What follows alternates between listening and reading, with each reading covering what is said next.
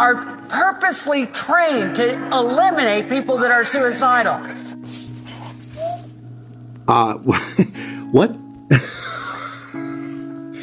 So this is the Minister of Mental Health. This is who's in charge of mental health for Canada. And coming out of a pandemic, you would think, you know, you're going to have to beef up the mental health because a lot of people are struggling. And even with the hard times now, people are struggling more than ever. And there should be a bigger focus on mental health. And this person who is okay with just offing you because you're having a rough go is insane. What country? Where the fuck are we live?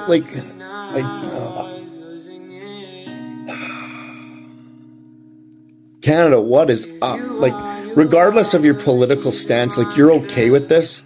Someone who has a rough go ends up out on the street getting addicted to drugs, but here's your answer, just fucking suicide?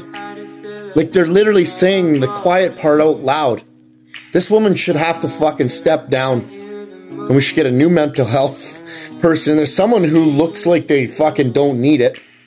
That's for sure. Look at her. That's pure evil.